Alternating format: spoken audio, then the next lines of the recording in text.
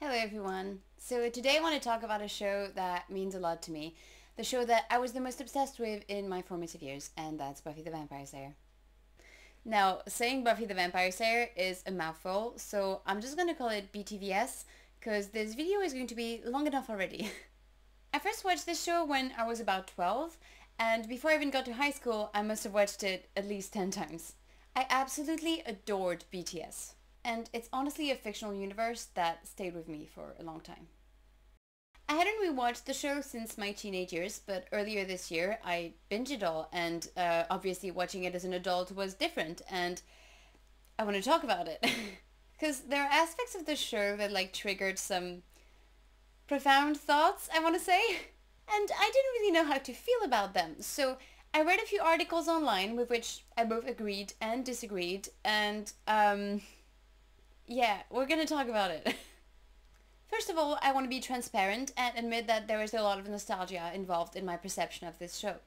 No matter how hard I try to be objective, the intensity with which I loved BTVS and its characters cannot just disappear, so just bear that in mind.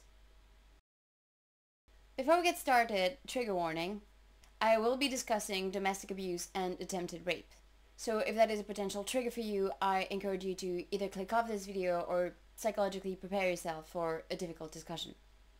Also, spoiler alert, I'm going to go into details of the show, so if you haven't watched Buffy already, it ended 20 years ago, I don't know what to tell you. Second thing I want to address before we get started. There are many things to talk about when it comes to BTVS, as the hundreds of essays on the topic may indicate. But for the purpose of my mental health, I'm going to try to narrow this down to a few angles only, because that's just how my brain works. I can't do a deep dive and talk about everything. It will break my brain, and that would suck for both me and my therapist. So let's start by mentioning the things that I will not be talking about. First of all, so many characters in the show. So many incredible characters. I'm gonna talk about like 3 of them. So yeah, Willow's by erasure. It's a thing. Oz. Such an interesting take on masculinity, it honestly deserves its own video. Tara's death and how it fits into the barrier gay trope. Xander and his entitled nice guy vibes. Xander, I'm sorry. I just don't think of you that way. We'll try. I'll wait. I'm not gonna get into it, but yikes. I'm not gonna talk about how Charisma Carpenter was like 30, and I thought I was gonna look like that by the time I turned 16. Like, give teenagers real expectations, gosh. Also, not gonna talk about Angel. Either the series or the character. So I'm not gonna address the disgusting age gap. But guys, she is like 15 when he sees her for the first time and like falls in love with her. It's pretty disturbing. I'm not gonna talk about Joss Whedon and all the shit things he's done. But those are things that crossed my mind while watching this show, so I do encourage you to look into them if you're interested. In this video, I'm mainly going to talk about BTVS's failures and achievements as a quote-unquote empowering show for women, and go into some of its feminist criticisms. The main thing that I'm interested in, if I'm honest, is analyzing Spike's character and Buffy and Spike's relationship, because as a teenager, I just shipped them shamelessly, and I thought it would be interesting to look at that relationship from a quote-unquote grown-up point of view. So, in the first third of this video, I'm going to talk about BTVS's representation of some of its female characters and how it was both inspiring and yet fit into some very toxic tropes. But the main course of this analysis is going to be about Spike and his complex relationship with masculinity, femininity, violence, and love. Whether the storyline of his abusive relationship with Buffy is anti-feminist in itself, and whether he deserved the redemption arc his character ended up getting. This video is going to focus way more on the representation of masculinity than on femininity. And that's because, honestly, there's already so much out there about BTVS and femininity, I didn't really feel like I had anything new to say. And this angle was also more interesting for me because as a woman, I tend to pay more attention to female characters in general, and so this was just a more stimulating topic for me to work on. So, if that sounds like a good use of your time, please continue watching, and for those of you who watched Charmed growing up, let's start with a little summary. BTVS is an American TV show created by writer and director Joss Whedon. It follows Buffy Summers, the latest in the line of young women known as vampire slayers. girls chosen by fate to fight against vampires, demons, and other forces of evil. Like previous Slayers, Buffy is guided by a watcher who teaches and trains her, Giles. Or, as me and my roommate called him, British Daddy. Side note, rewatching this as an adult, Giles is just so hot. Like, I could not believe it. And it's so weird because I vividly remember thinking he looked like a grandpa when I watched this show for the first time. I guess I'm old now. I guess that's what happened. But on a more serious note, one of the reasons I think I was obsessed with this show growing up is how well it captures the intensity of being a teenager. Whedon said in an interview that BTVS mythologizes the experience of being a teenager in such a romantic way. It basically says, everybody who made it through adolescence is a hero. In the words of Breton and Lindsey McMaster, BTVS takes place in a world where reliable knowledge and agency come not from the authority of adulthood, but from the arcane experiences of youth. They argue that, in this universe, adult rationalism is blind, repressive, and, in a word, monstrous. Which, unfortunately, resonates with many children and teenagers. The themes of forbidden love between humans and supernatural creatures is also something that felt very queer, in a time when this sort of representation was desperately lacking. The scene in which Buffy tells her mother that she is the Slayer after years of hiding is written like a coming out scene. Don't you talk to me that way. You don't get to just dump something like this on me and pretend it's nothing. I'm sorry, Mom, but I don't have time for this. No, I am tired of I don't have time, or you wouldn't understand. I am your mother, and you will make time to explain yourself. I told you. I'm a vampire slayer. Well, I just don't accept that. And the fact that Buffy's mother kicks her out, and that she has to live on her own at 17 after that, I think that spoke to many queer kids. Another thing that made young people connect so much to the show is that for a show that was technically about monsters and heroes, there was a rejection of binaries that felt very progressive. As Breton and McMaster point out,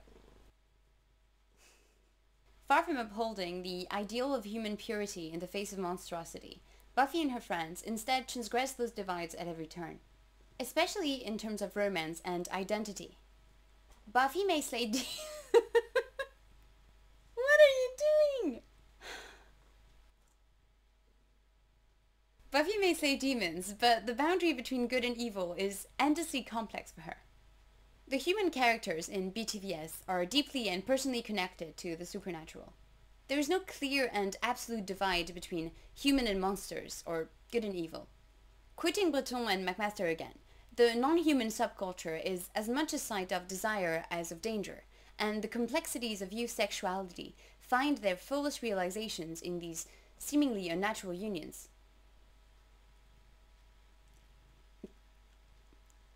My cat is just very needy. I do apologize. Again, while adults often judge the relationships that threaten the established order, BTVS defends the right to love whoever it is you love. So, the queer-coded aspect of the show, as well as its rejection of established authority, is, in my opinion, one of the reasons the show still resonates with audiences today. The romanticization of going from childhood to adulthood has also aged well.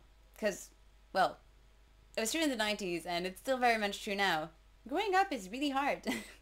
In BTVS, a lot of quote-unquote real-life challenges that people go through at that age are associated with supernatural ones. Graduation happens at the same time as the apocalypse. The use of magic is framed as empowering, but also used as a metaphor for drug addiction. So I really get why BTVS was so incredibly successful.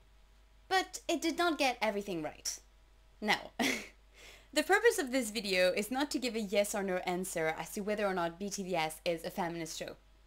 I do think, like many other women who have offered their critical opinions on the matter, that the show has some obviously empowering sides to it, as well as some pretty toxic ones. When you notice that my hair has like shifted from one take to the next, it's literally because my cat is trying to eat it.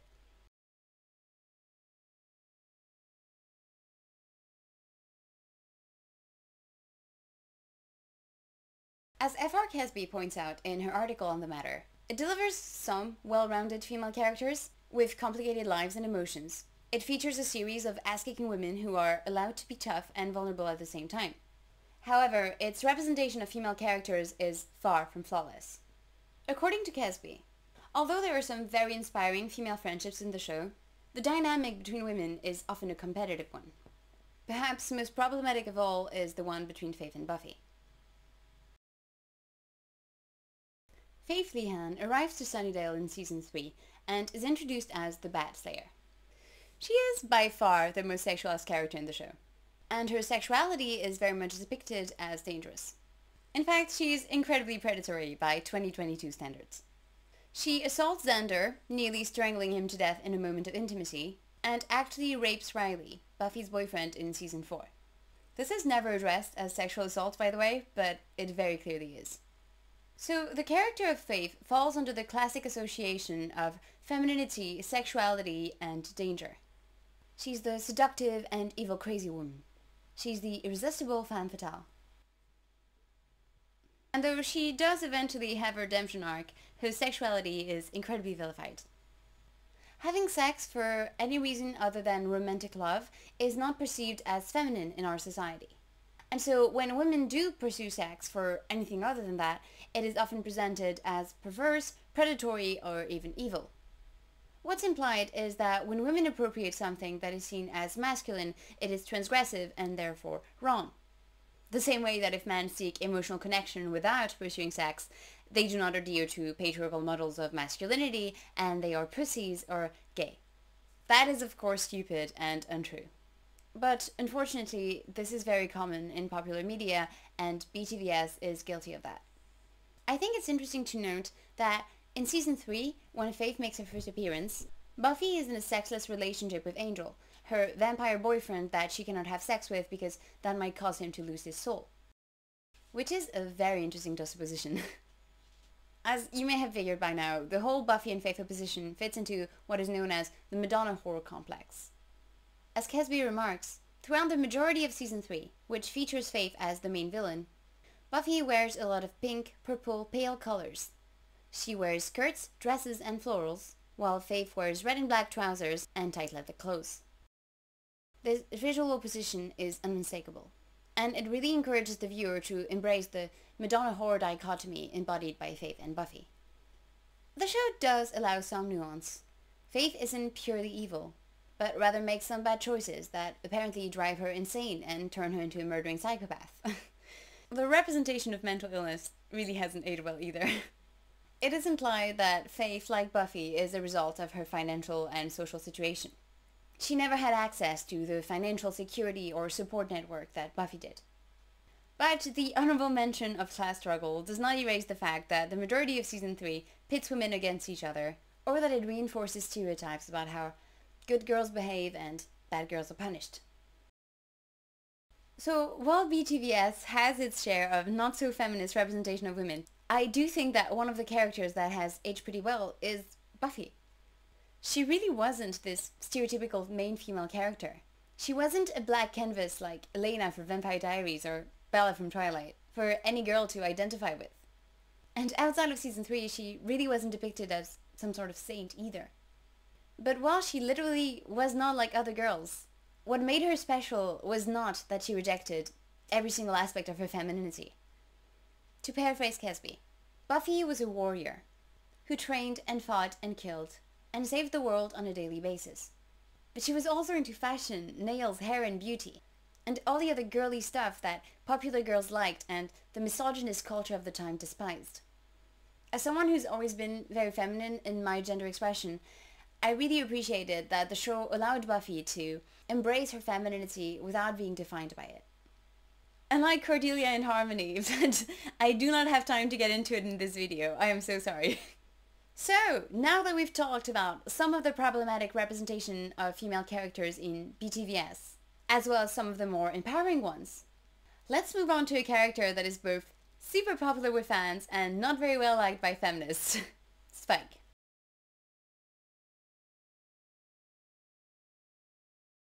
So, Spike is an abusive man, as well as a violent murderer. And so, many people find his eventual redemption arc rather problematic. Now, this all sounds like something that I would typically agree with. But truth is, I don't. I don't think the way in which the show handles Spike's character romanticizes domestic violence. I don't think it minimizes the consequences of Spike's terrible actions. In fact, I've got a lot of positive things to say about it. Which, I'm not gonna lie, shocks the hell out of me. In case you haven't watched the show, Spike is a vampire, famous for having killed 2 slayers and for torturing his victims in despicable ways. Pre-transition, he was an appreciated romantic poet known as William the Bloody, for his bloody-awful poetry. Though after he became a vampire, that nickname obviously took on a different meaning.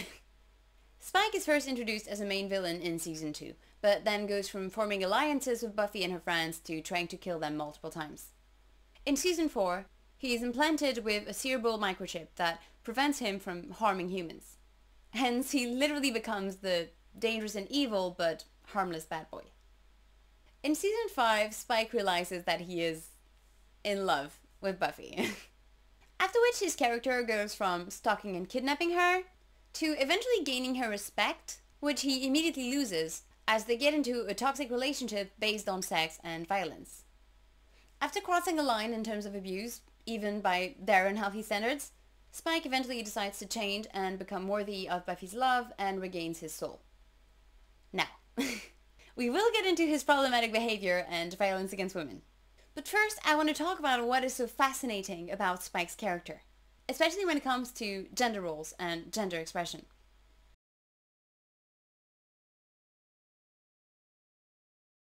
So let's take a look at what this character represents, and how he fits into the vampire figure and the blurring of boundaries between the feminine and the masculine. In their article on the matter, Amy-Chinn and Millie Williamson argue that Spike's sexual construction rearticulates the dualities which fictional vampires have long embodied.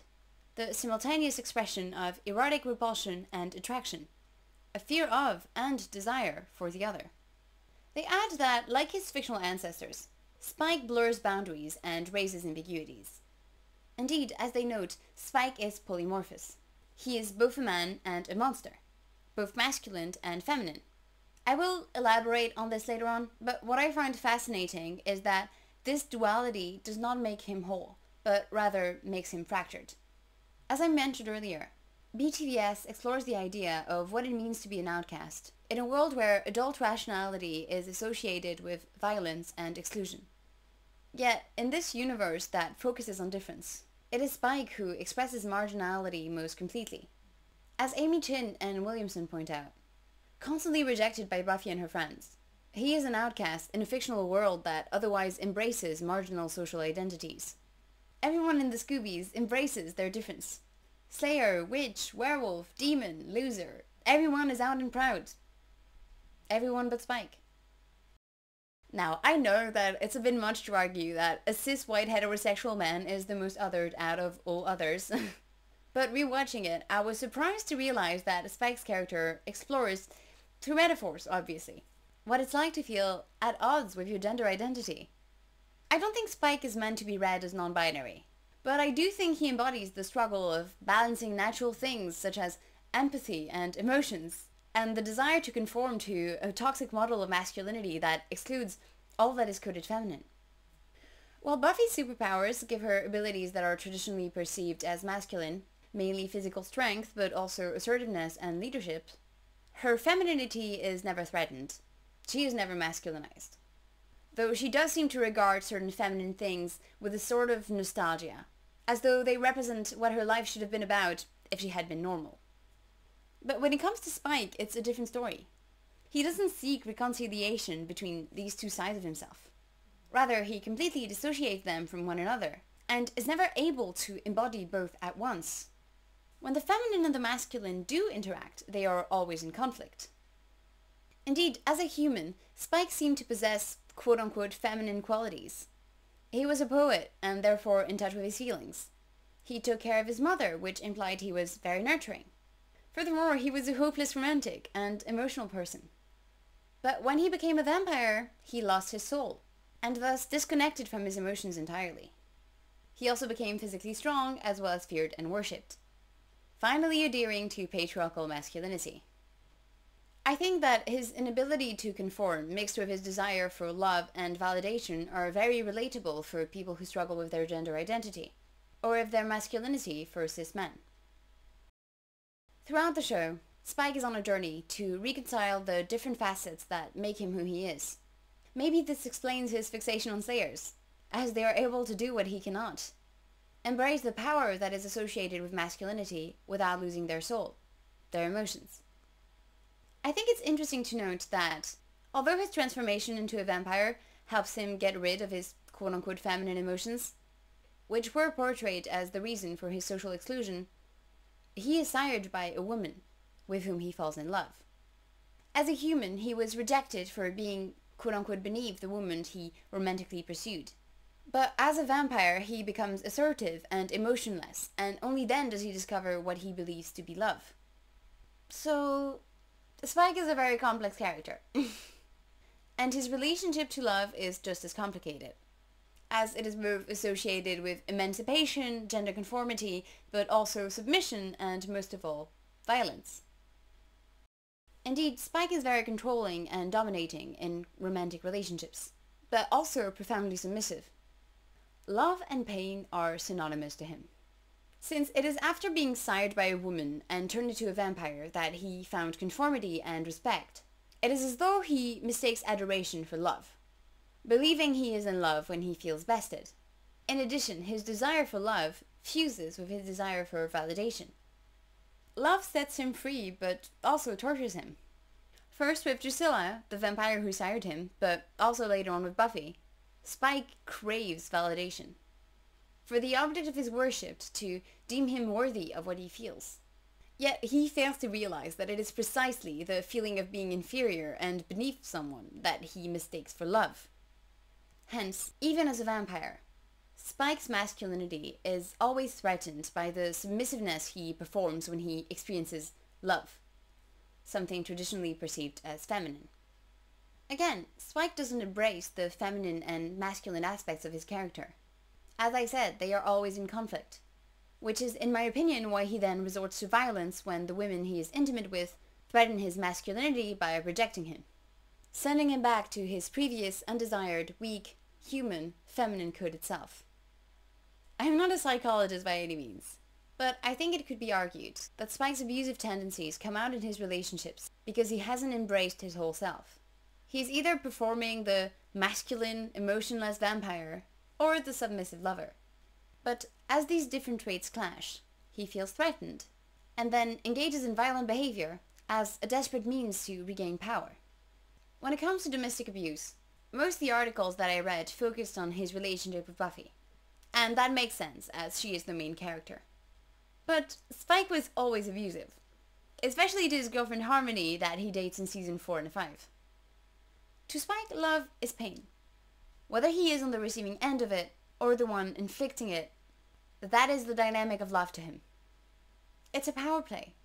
It has nothing to do with respect, trust, or boundaries, or with actual love, really. Throughout the show, Spike's character struggles with his lack of soul as a vampire, or his lack of empathy and nurturing qualities as a traditionally masculine man, and with his desire to love and be loved. In other words, his desire for validation is in conflict with his desire for love. A conflict that is made even more complicated by the fact that he cannot tell these things apart. Furthermore, as aforementioned, in season 4, Spike becomes incapable of hurting human beings, and thus has to repress his masculine/vampire urges, which can be interpreted as a form of castration. But this does not lead to actual change. He still has the impulse to act out as a soulless creature, but is now forced into domesticity and submission. Of course, repressing anger never solved the issue, and he ends up letting it out on his girlfriend Harmony and later on, Buffy.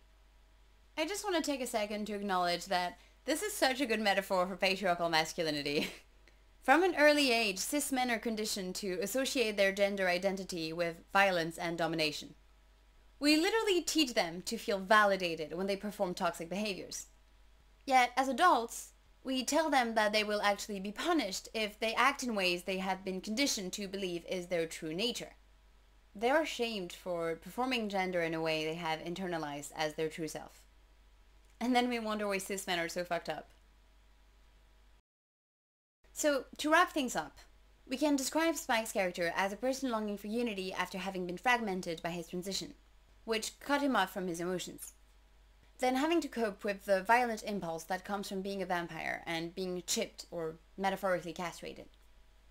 However, everything changes in the final season when, after hitting rock bottom, Spike finally acknowledges and accepts his fractured nature, discovers the true meaning of love, and literally saves the world, thus completing his journey as he goes from human to monster to hero. Spike, the outcast of outcasts, finally fits in, unifies his fractured pieces, and becomes more than just one thing, embracing the vulnerability and strength that come with it. If that is not an incredible redemption arc, I don't know what is. But that leads us to a question that many viewers seem to struggle with. Did Spike's character deserve to be redeemed? Now that I've introduced Spike's character, let's move on to what triggers him to change and redeem himself. What is his rock bottom? What line does he have to cross to realize that he must reject everything that led him to become what he's become? Well, assaulting and attempting to rape the woman he loves. Apparently. So, I'm not gonna get into details, but in season 5, Buffy goes through a lot. And as a result, in season 6, she's severely depressed. Because she doesn't want her friends to see her this way, she isolates herself from them and enters an abusive relationship with Spike. Violence is their means of communication. It has always been present in their relationship, and it only gets worse as they begin to be intimate. She claims to be using him to feel something, and both the sexual pleasure and physical pain bring her a form of release as they make her feel alive. While destructive and clearly unhealthy, I don't find the portrayal of their relationship problematic because it's not romanticized in the slightest. Rather, it's framed as an addiction, as something she knows is wrong but simply cannot stop. It's the only thing that momentarily takes her out of her numbness. But at some point, Buffy manages to turn away from this self-destructive behavior and puts an end to the relationship. At the end of the season, in an episode entitled Seeing Red, Buffy is injured. She's running herself a bath and hence only wearing a robe, and Spike shows up uninvited. She's mad at him because he's just had sex with one of her best friends and she's understandably upset. And Spike interprets her reaction as an indication that she has feelings for him. He tries to convince her that she needs to admit that she loves him, but she denies it. This scene marked me as a child. And I remember being so utterly shocked and confused. He tries to rape her. To, in his words, make her feel love for him again. Being injured, she barely manages to fight him off. And this is honestly such a difficult scene to watch. But yeah, he really comes so close to raping her. And the only reason he doesn't is because she's able to defend herself with her inhuman slayer strength. Once she manages to stop him, Spike appears to be horrified by what he's done and tries to apologize, before leaving her bruised and broken, crying on the bathroom floor.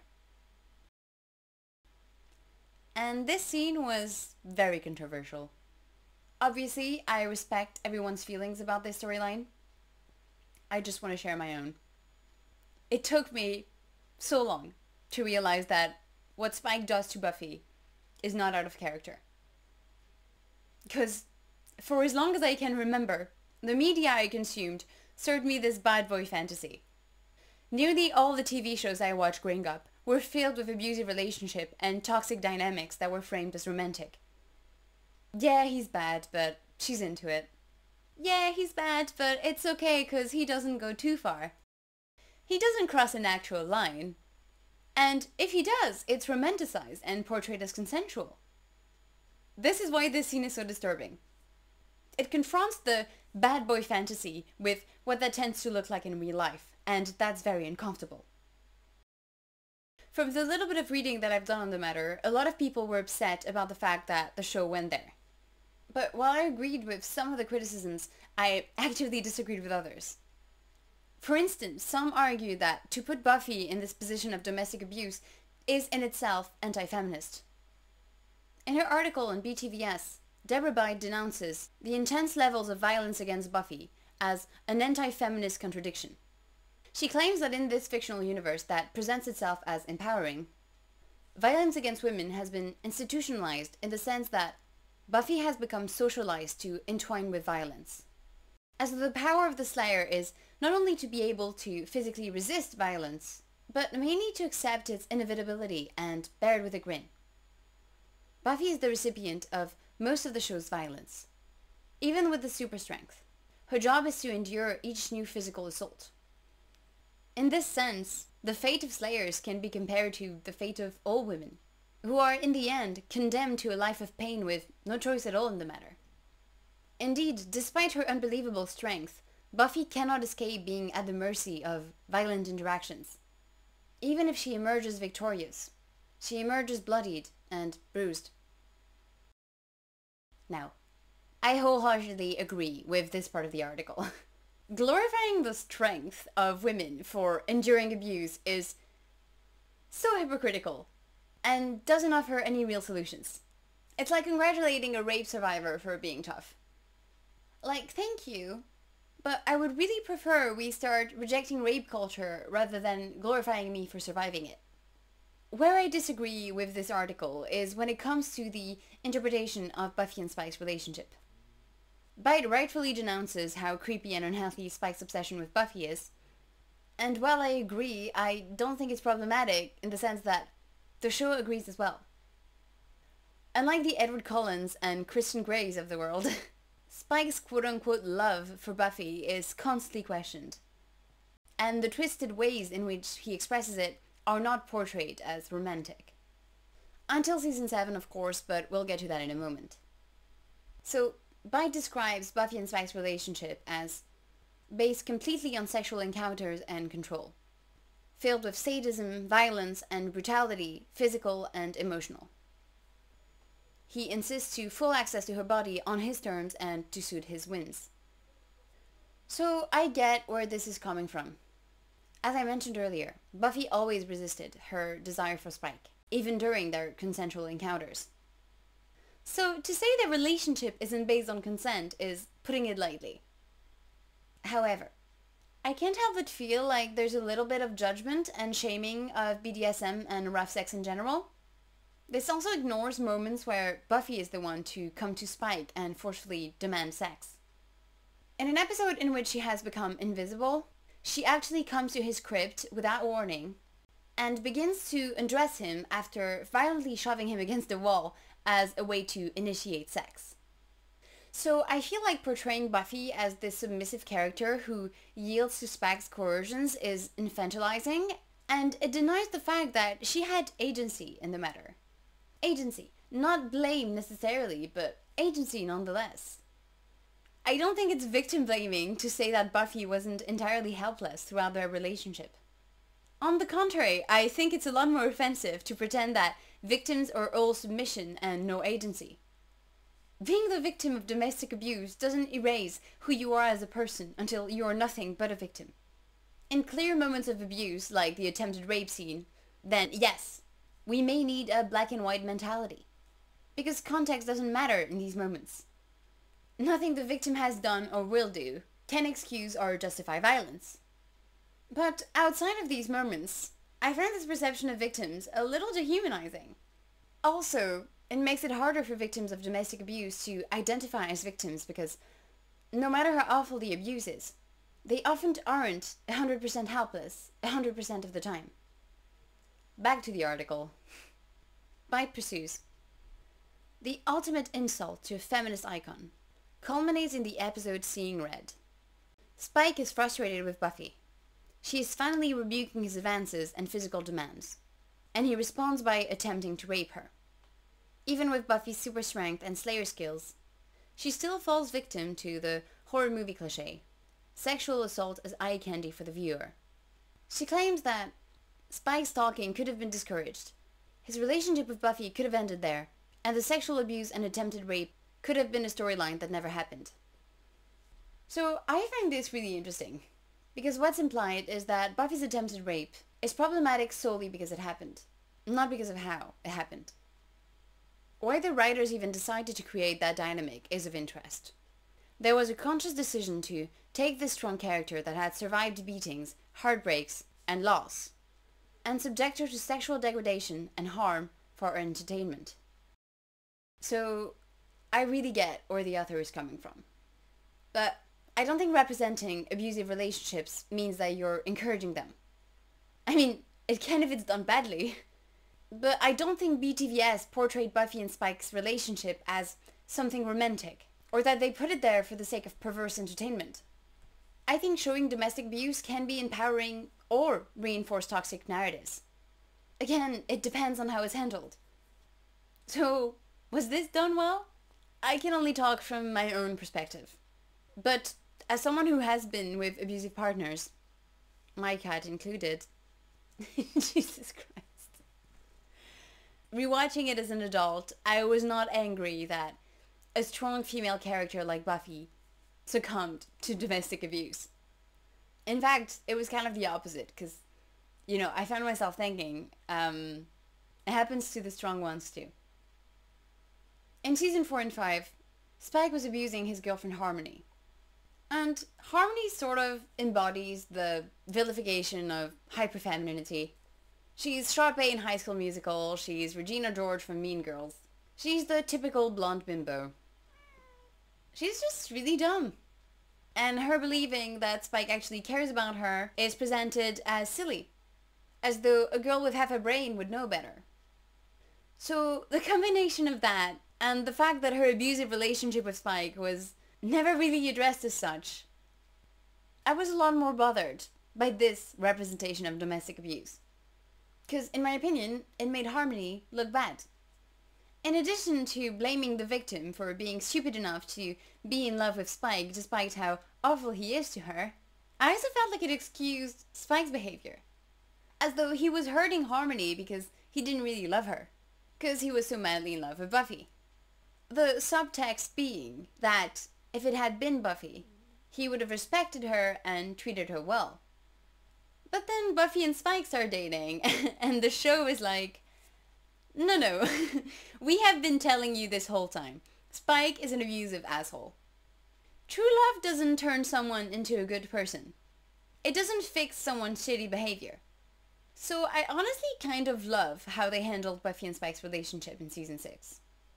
It both showed that you can be a strong person and be in an abusive relationship. You know, it doesn't just happen to the stupid ones. And also, you're not being abusive because your partner is dumb and uninteresting, and you don't really love them. You're being abusive because you have issues. And you could be with the person of your dreams. It wouldn't change anything if you don't put in the work.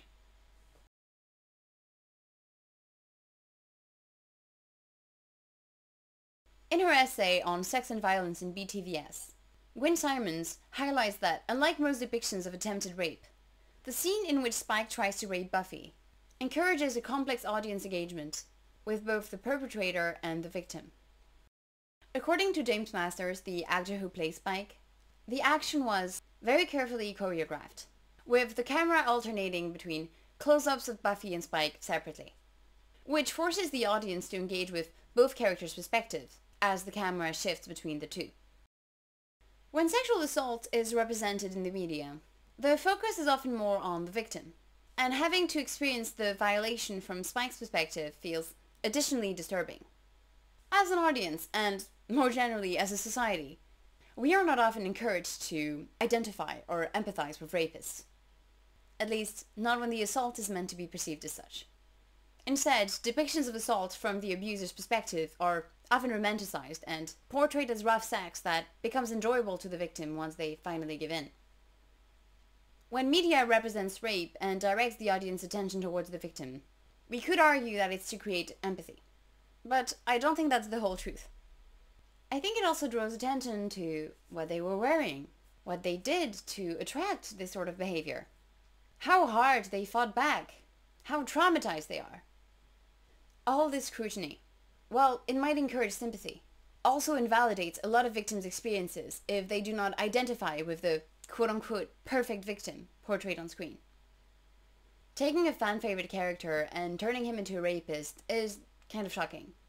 Yet, it shouldn't be really. Because, as I said before, what Spike does is not out of character.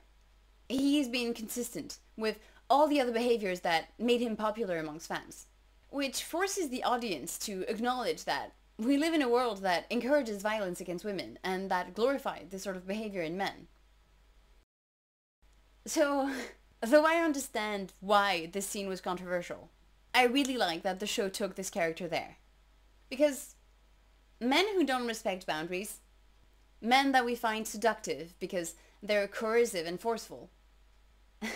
I'm not saying they're all rapists, but I don't find it surprising that men like that would rape. In most popular media, the audience is encouraged to believe that men who display problematic behaviors like stalking, being possessive, or ignoring boundaries would never actually hurt us. In fact, men like that cannot rape because they are too desirable. Their problematic traits are so glorified that our desire will protect us from violation. It doesn't matter how insistent and pushy toxic men are. Their masculinity is so irresistible. We'll want them all the time. And if we don't, we'll enjoy what they do to us so much that it will never actually be rape. Nearly all of Buffy and Spike's sexual encounters included a form of rejection from Buffy and insistence from Spike. She was always saying no. But she kept giving in. So we didn't think about consent. Surely he wouldn't have pushed it if she wasn't so willing. Surely.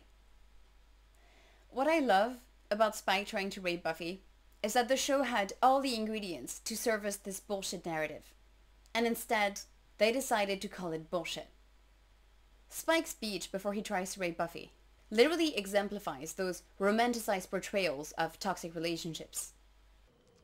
Trust is for old marrieds, Buffy. Great love is wild and passionate and dangerous. It burns and consumes. But BTVS doesn't validate this perception of love. If it did, the speech would be followed by a love scene, not assault. The show underlines how problematic the interest around Spike is, and denounces his behavior for what it is. Not romantic, but fucked up and abusive.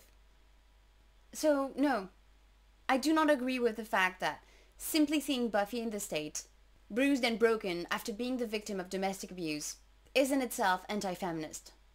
I don't think it's anti-feminist to show female characters disempowered. I think what would be anti-feminist would be to portray disempowerment as empowering or fulfilling.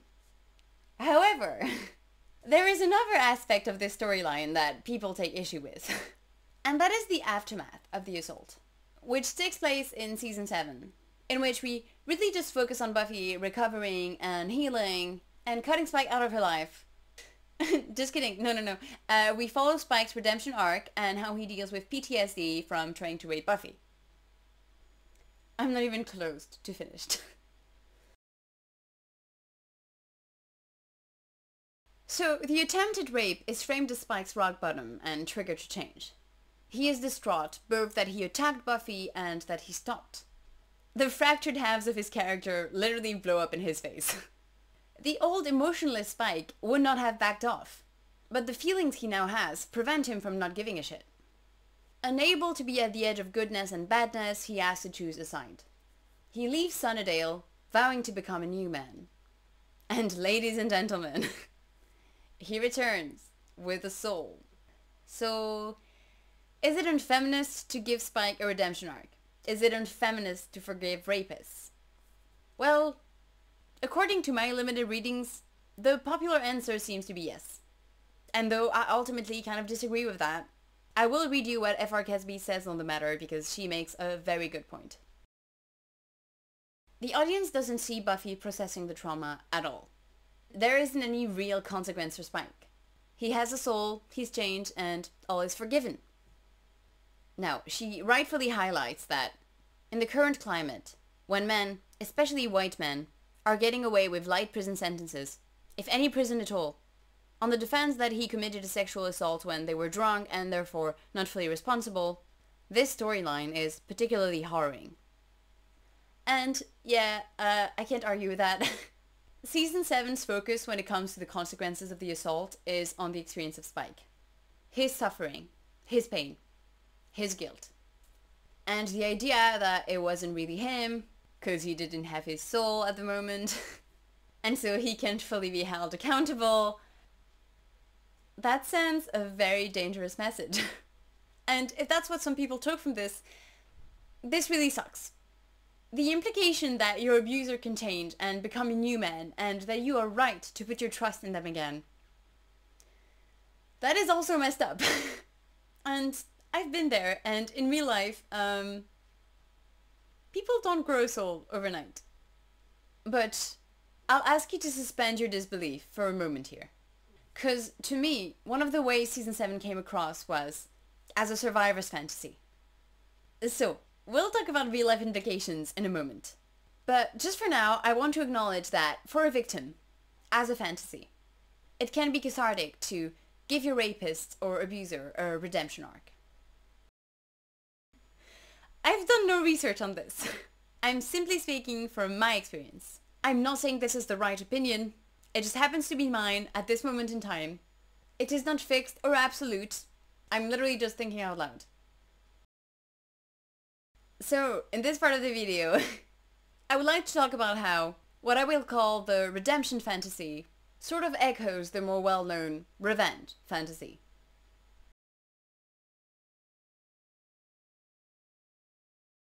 First of all, I want to acknowledge that I don't think any of the showrunners had this in mind when they handled this storyline. This is the meaning that I created from my interpretation. But maybe the reason we don't see Buffy processing the trauma is that seeing her abuser suffer and experience both shame and guilt helps her heal. Again, this is Fantasyland. This is escapism. I have never heard of such a story in real life. But from a victim's perspective, it makes sense to me.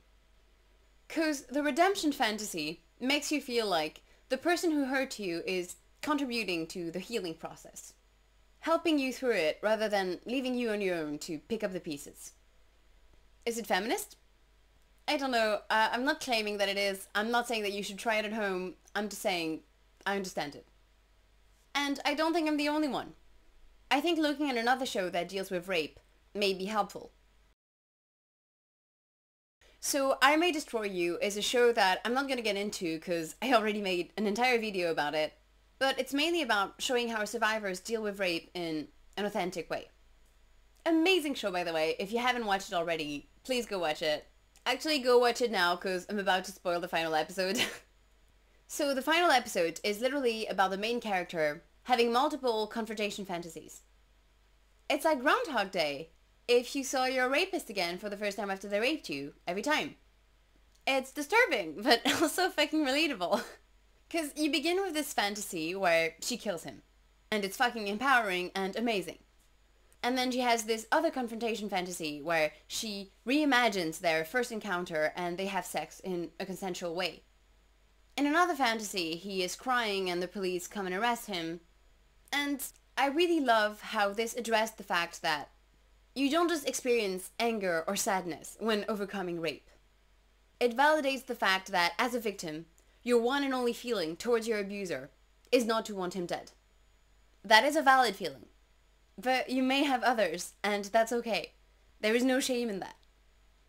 I don't think it's fair to label any of these fantasies as more feminist or empowering than the other. Firstly, because I don't think that's the point of fantasies. And also because I don't think these fantasies are as opposed as they seem to be. In fact, I think the redemption fantasy and the revenge fantasy are cathartic in oddly similar ways. When it comes to the redemption fantasy, it's like, what that person did to me was so horrible they cannot live with themselves. They are going through immense emotional suffering as a result of what they did to me. In the rape and revenge fantasy, it's sort of the same. You imagine causing directly or having a loved one torturing or killing or bringing a tremendous amount of suffering on the person who hurt you. I think both are very powerful because they validate the victim's suffering. And also the pain of the rapist becomes part of the healing process. Of course, in the rape and revenge fantasy, the violence is forced on the abuser. there is no growth or forgiveness. In the redemption fantasy, the pain almost echoes the one experienced by the victim. It goes without saying that the whole "boo-hoo, I raped someone, how can I live with myself?" can be super offensive if it isn't dealt with properly. But I wouldn't say that it isn't feminist, because the punishment is self-imposed, and emotional rather than physical. In fact, to be 100% honest, my idea of justice would be that the people who hurt me become, first of all, conscious of it, recognize what they have done, and then have to live with themselves. Of course, they would need to be held accountable, as well as prevented from hurting anyone else. And in the world we live in, that means prison. Hopefully. Of course, I would want society to find them guilty. But deep down, what I want most is for them to find themselves guilty. That would feel like justice. In his book about intimacy between men and women, How Can I Get Through to You?, Terrence says that revenge is, at its core, a twisted attempt at repair. Beneath the impulse to hurt the other lies a deeper impulse to heal. We want to make the person feel what they have made us feel, so that they might get what they have done and feel remorse. We want to see them on their knees, humbled. We want them sobbing on the floor, begging for forgiveness. So the revenge and the redemption fantasy seem more like two sides of the same coin rather than two opposites. If I put someone through the same pain they have put me through, they will become me. They will feel my pain. But I will become them. In this sense, I think the redemption fantasy is in fact more fulfilling. Because, this is just my opinion, but I don't think we want revenge because we want to bring a person pain. I think we want to bring them pain because we want to get that thing from them. That thing that would have kept them from hurting us in the first place. Empathy. The redemption fantasy is soothing because we don't need to become our abuser. To feel their sadism, for them to become us and feel our pain. At the end of the day, revenge is very consuming. And retaliation and cruelty rarely in fact create empathy. And look, I'm not claiming to be on any kind of high horse here. I am in no way above revenge, trust me. All I'm saying is that after my own experiences of abuse, I fantasized about killing and hurting my abuser. But I also fantasized about closure and forgiveness. And I don't think it's fair to label either of those things as good or bad. Of course, when I talk about redemption and forgiveness, I mean it in like an abstract way. I'm not saying you should get back together or stay with an abusive partner because they're sorry. I really hope this is not how this rant is coming across. Forgiveness shouldn't be confused with a form of denial where you feel sorry for your abuser. I'm saying this because I know some victims are so deep in denial that they see the abuser as their victim and shift the blame on themselves. That has nothing to do with what I'm talking about. Hell, I'm not even talking about forgiving your abuser as a person. I'm talking more about forgiving the abuser that stays with you forever as a sort of ghost. The one most victims have to live with for the rest of their lives. Forgiving the actual person is way more case by case, and I have no generalized opinion on that. All I can say is that the people who have abused you should no longer be in your life because that's always going to be a potential danger for you. But I know that's easier said than done. Personally, I am not on speaking terms with anyone who has ever abused me. I've never officially forgiven them. They've never officially apologized. I never enacted any sort of revenge on them by causing them physical harm either. I don't know which would have been most helpful, or if either would have helped at all. When it comes to real life, I have no idea if the abuser can play a positive part in the recovery process, whether by being harmed or feeling guilt. But I've never heard of that being the case, and that does sound like a very slippery slope. But as therapeutic fantasies, both can be helpful. I don't think the redemption fantasy minimizes the wrongness of the act, and I don't think the revenge fantasy exaggerates the awfulness of it. I think rape is rape, and how we deal with it as victims should not be a feminist debate. Now, this was all about fantasies and their healing power, but what about real life? What can we make of Spike's redemption arc? Was it done well? Was it earned? And generally speaking, is it a good message to put out into the world? To imply that rapists can be forgiven?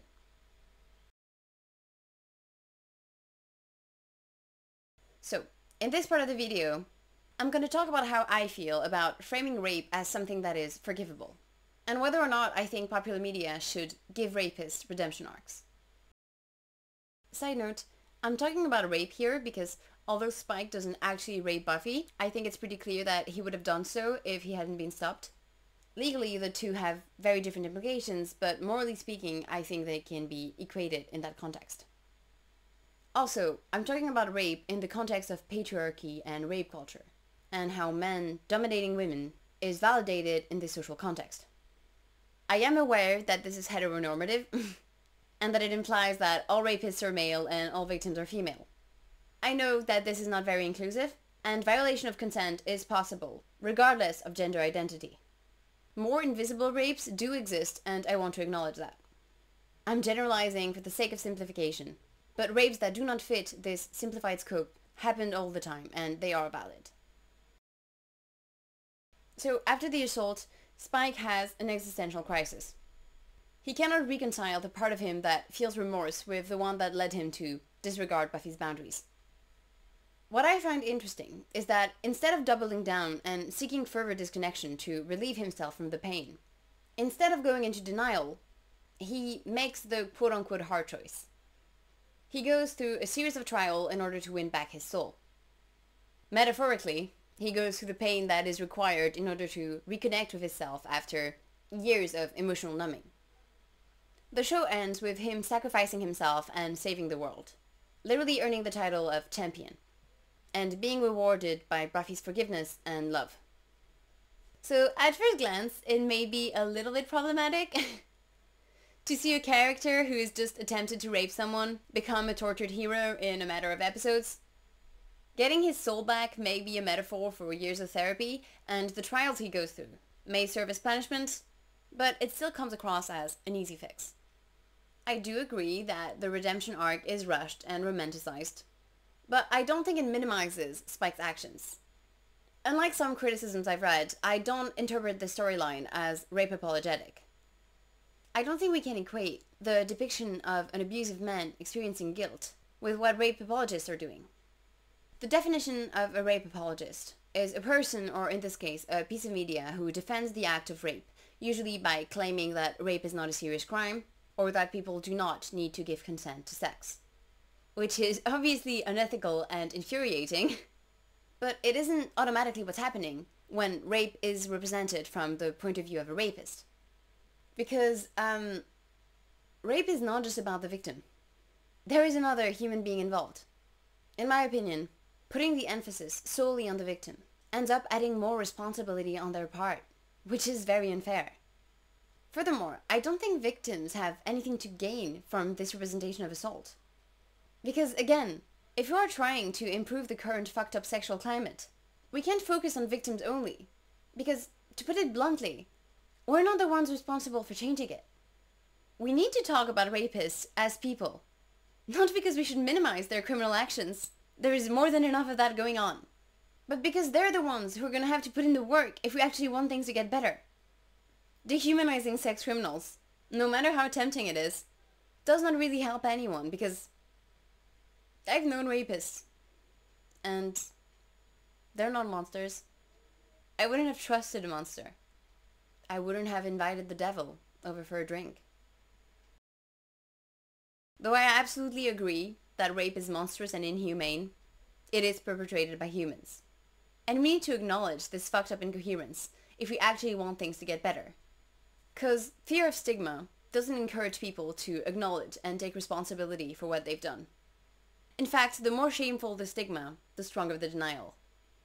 And make no mistake, the only ones who benefit from this massive denial are not victims, but rapists themselves, and patriarchy.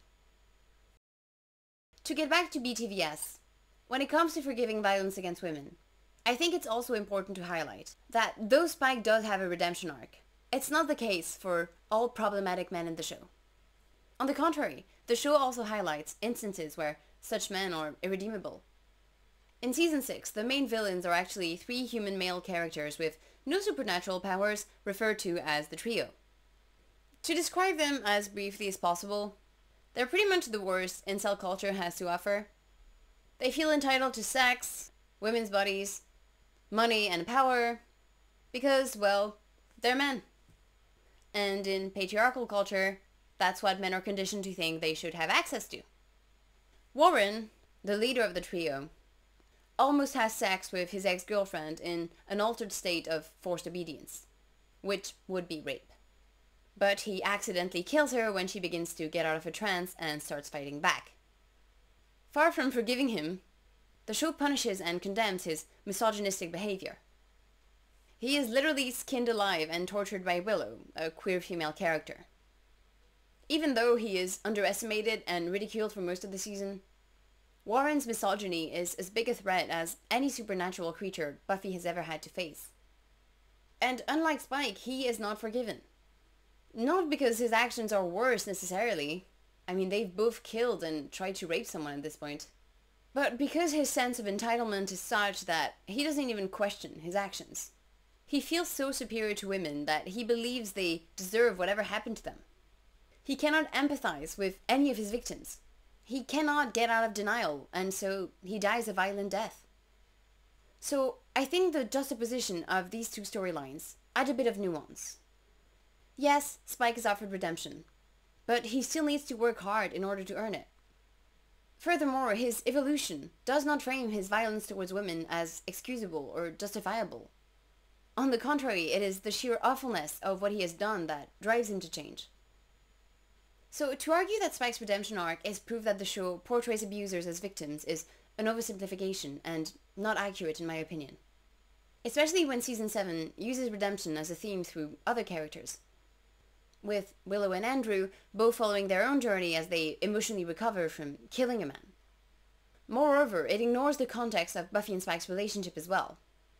Now, there is never an excuse to force yourself on someone. I hope this much is clear. Buffy is a victim in this situation. Nothing that she has done prior to this event changes that. But I feel like a lot of feminist criticism omits that Buffy constantly abuses and dehumanizes Spike throughout their relationship as well. I mean, she beats the shit out of him. Not to mention the verbal abuse and her calling him an animal and so on. Their relationship is toxic from both ends. This of course changes nothing when it comes to the assault, but I did want to bring it up because I feel like if the gender were reversed, or if there were 2 women or 2 men for instance, we would be more tolerant when it comes to accepting Spike's eventual redemption. There is criticism to be made about double standards in the show when it comes to gender and predatory behavior. Faith's character assaults Xander and rapes Riley, yet she's never portrayed as a rapist. Just like Riley is never portrayed as a victim of sexual assault, most likely because of their respective gender.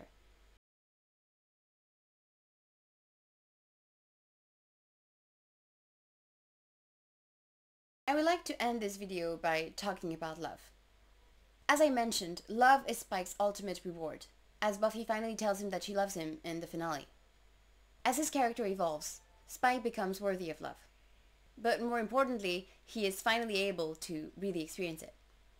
As I was saying earlier, Spike's relationship to love is entwined with violence. Indeed, his desire for Buffy to admit her love for him is what triggers him to assault her.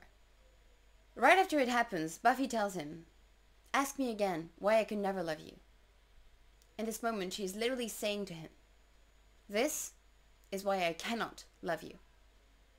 The show directly associates Spike's lack of empathy and respect for boundaries with the impossibility of love. Unlike a lot of popular media that equate coercion and seduction, BTVS tells the audience that violence does not give you access to intimacy and love. And no matter how often it is framed as passionate, the attempted rape scene rejects this romanticization of abuse and calls it out for what it is, which is actually kind of amazing. So in the end, Buffy finally tells him that she loves him. And I'm not saying that it sends a good message, but I think there is a good way to interpret it. Because in contrast to the awful scene in which he assaults her, forcefully demanding her to tell him she loves him, this time, he doesn't let her. Instead, he answers, "No, you don't, love, but thanks for saying it." He accepts and respects her feelings, even though they will never actually be what he wants them to be. He thanks her for this generous lie, then lets her go and dies alone. In The Will to Change, Bell Hooks says something like, "Before men can be able to love, they must let go of their will to dominate." To me, that is exactly what Spike has done. The way that he behaved towards Buffy before he regained his soul and reconnected to his emotions was not love, no matter how much he claimed it was. In fact, let's look at Spike's declaration of love in season 5. In an episode fittingly called Crush. "I love you," he tells Buffy, whom he's knocked out and chained to a wall. Chivalry isn't dead. You're all I bloody think about, dream about. You're in my gut, my throat. I'm drowning in your summers, I'm drowning in you. That is not love. Or at least it's not love on its own. Like, without respect and trust, that is just obsession, infatuation. Or, as the title of the episode indicates, it's actually just a crush. Throughout season 5 and 6, when Spike tells Buffy he loves her, she refuses to believe him. Because he doesn't. In fact, right before they have sex for the first time, Spike tells Buffy, "I'm in love with you." To which she replies, "You're in love with pain." And in my opinion, the show agrees with Buffy's vision of love, not Spike's. It doesn't validate Spike's perception of love because he is too far removed from his humanity to even know what love feels like. Now I know that Spike is a vampire who has lost his soul, but I think his struggle to understand love while being so out of touch with his emotions is one that a lot of cis men can relate to. I mean, a lot of cis men I know. But once he has a soul, when he professes his love to her at the end of season 7, it is completely different. I'm not asking you for anything. When I say I love you, it's not because I want you, or because I can't have you. It has nothing to do with me. I love what you are, what you do, what you try. This is the only time Buffy doesn't dismiss his feelings for her, and actually believes him. Which indicates that this is the expression of love, validated by the show.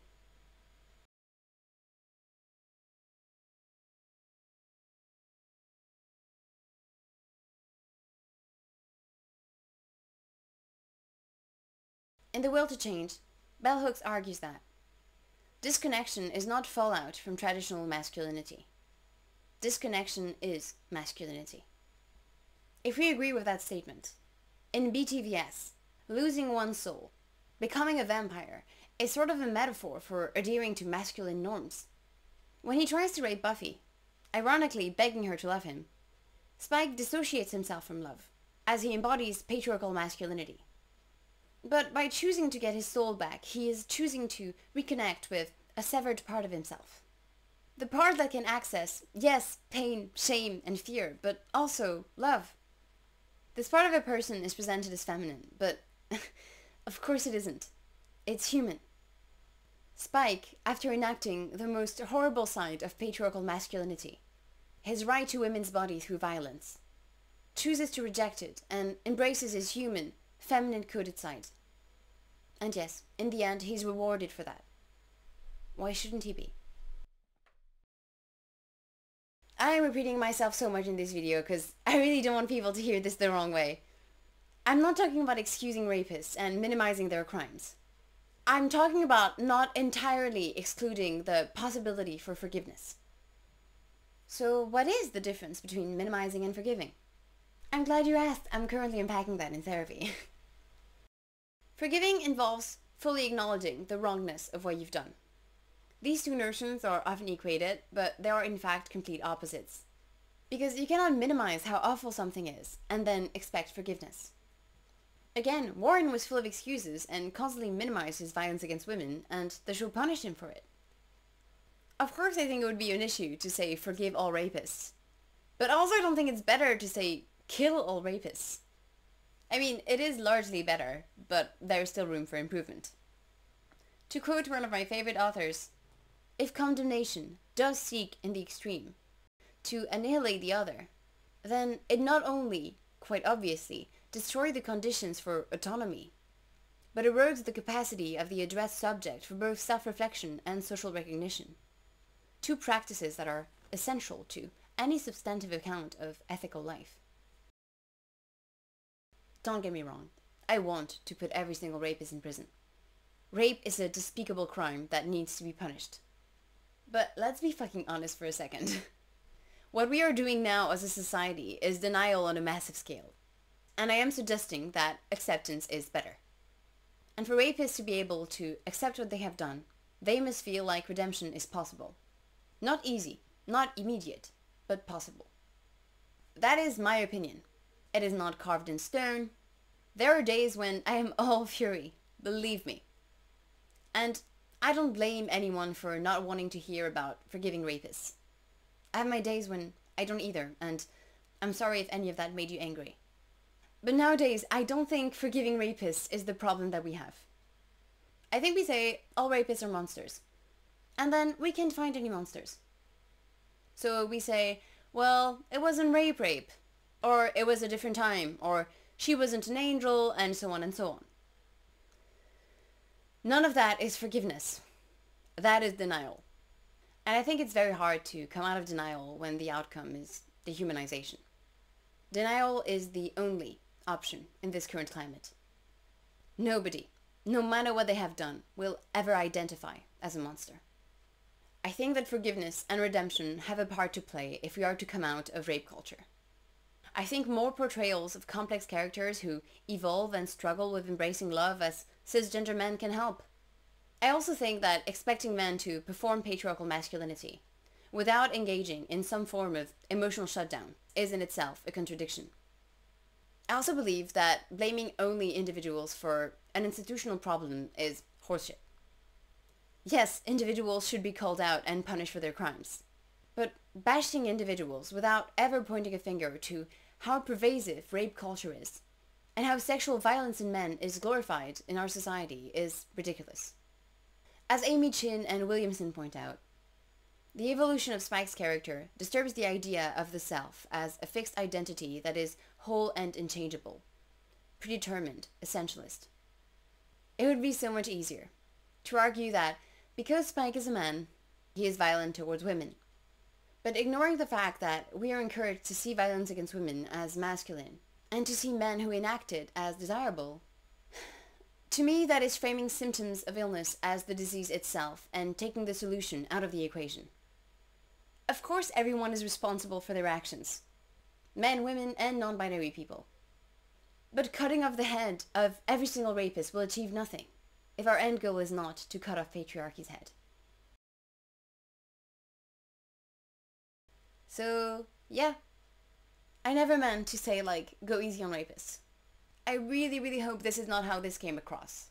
I'm just saying, representation of sexual violence is often very stereotypical. And the truth tends to be more complicated. And so, Spike tries to rape Buffy.